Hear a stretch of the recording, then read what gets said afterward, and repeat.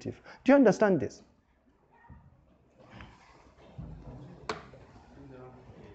Sorry? What? Oh, yeah, so sure. There's no 8 here. So, oh, it's 8 here. Were we talking about 8 or 4? Okay. So 8 enables you to get string input, right? So in instances when you're interested in getting a string input value from a user, a piece of text, and not an integer, a double, a float, for whatever reason, right? Like I gave an example of good morning and then name or something, right? So you go through a systematic process of specifying or pre-allocate. This is wrong, by the way, I'm sorry. But you specify, I should have uploaded this, I should have changed this.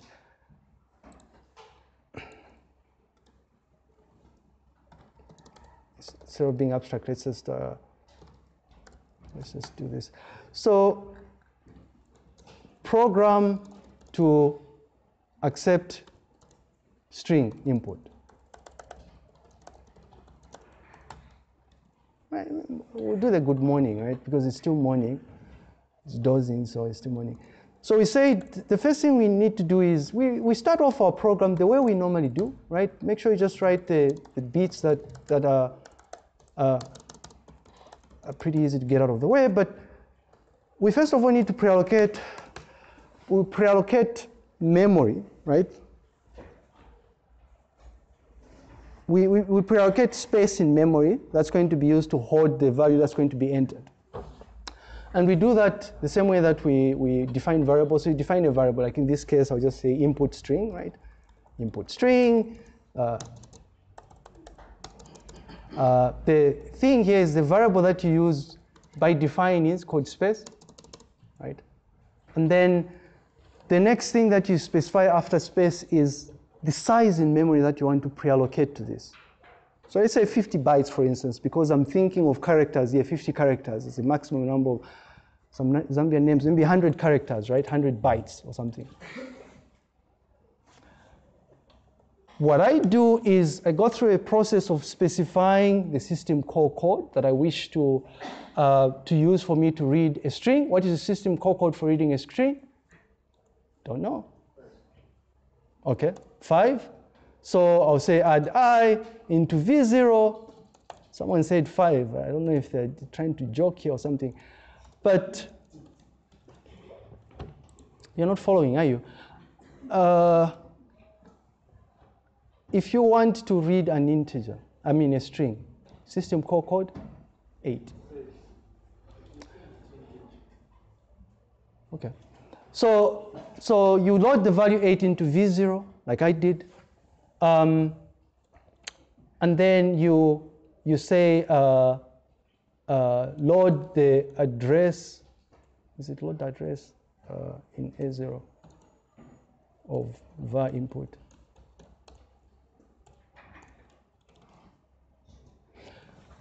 So you specify the address of the string or the location in memory that's going to hold the value that the user is going to enter, and then you specify the maximum number of characters in A1, right? Again, I know about what I am using here because of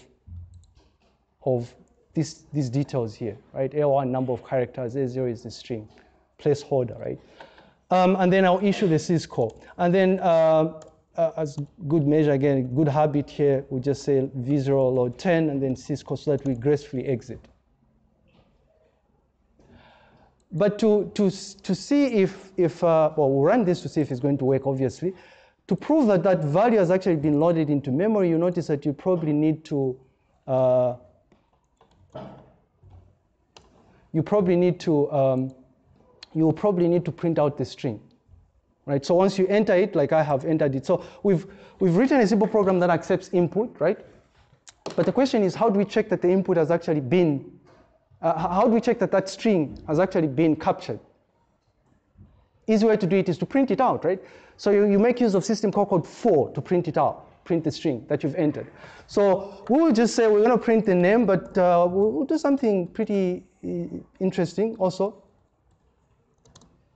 we will print good morning and then the value, right? So we'll say good morning, because it is a good morning, there are no protests today. Good morning, and then the value. So after we get the input, we'll say add I into V0. We're going to put the value 4 because we want to print the string, and then we'll load the address into S0 of the thing that we wish to print, which is input 2, and then we issue syscall. And then,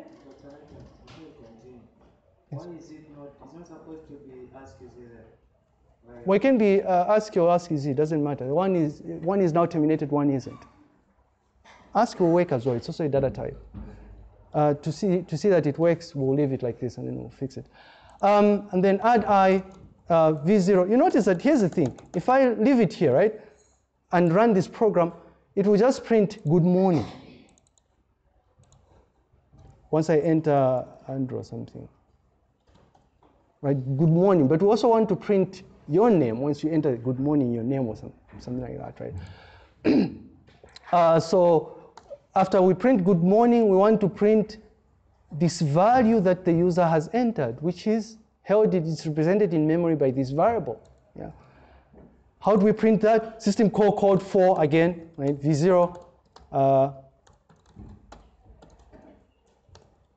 Load the address in A0 of the string, and then syscall, right? Boom, done. So once we do this, we load our program and execute this, and it should be able to work here.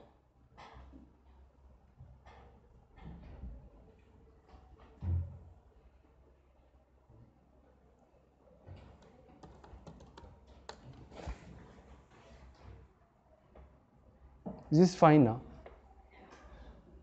So you notice that this example, we've done a few things here, right? We are eliciting input from the user using system call code 8 because we are reading a piece of text. We are printing 2 pieces of text, which is why we are using system call code number 4, right? 2 of them twice. We print the predefined, the hard-coded good morning, and then dynamically print whatever value the user enters, the name in this case. Do you understand this?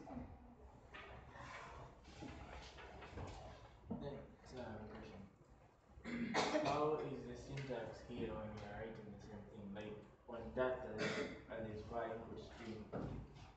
The space you left before the dot space and the value 100.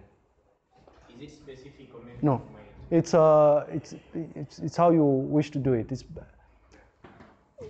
For me, right, when I'm writing, and I encourage you to do this, when you're writing code, right, you want to make sure that it's properly indented. It's easy to read. What I could have done is I could have said, oh, I'll just put a space afterwards here, like so. It will work. But look at this thing, right? It looks horrible. Look at this. It's bad. You know, it works just fine. It's just that I like aligning things in a certain way. Like if you wanted to, you could have said, fine, you do this. This will work just fine. I'll run this.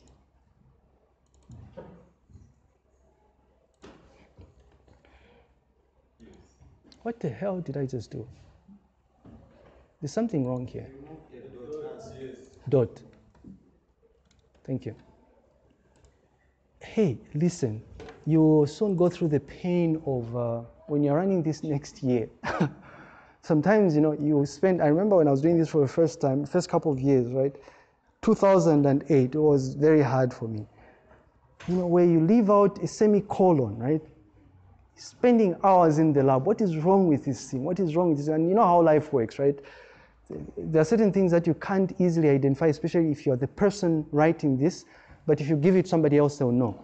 I would spend hours and hours. So if you hadn't told me what was wrong here, I was probably going to find it really hard to figure out what it was.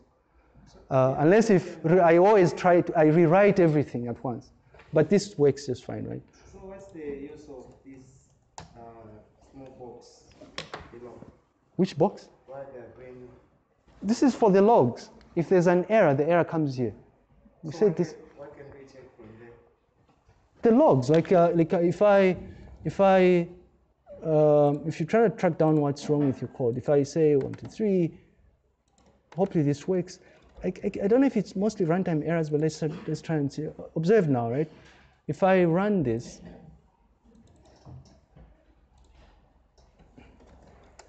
we see what just came up.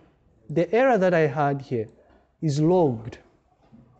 I mean, if you're writing a complex thing, you might want to refer to this after you execute your program so that you see exactly what happened, right? In an ideal case, it's supposed to be like a timestamp of when this error kind of happened or something, but it's because this is a simple simulator, it doesn't do that. Is this fine? Do you see the way that we use system calls? And with that now we can actually do this without a problem. Yes. Yes, Dr. Michael. Just the previous program we expected is 800 bytes. Space 100 bytes. Now what happens in a scenario where maybe the characters exceed 100 bytes? Well, you'd have to know beforehand how much memory you need, which is why you have to make that decision. I mean, you probably run into errors. So here's one way of doing this. Let's see what's going to happen if we say we allocate 2 bytes, but we'll write your name, which is more than 2 bytes, right? And then here we'll just say 2 bytes as well.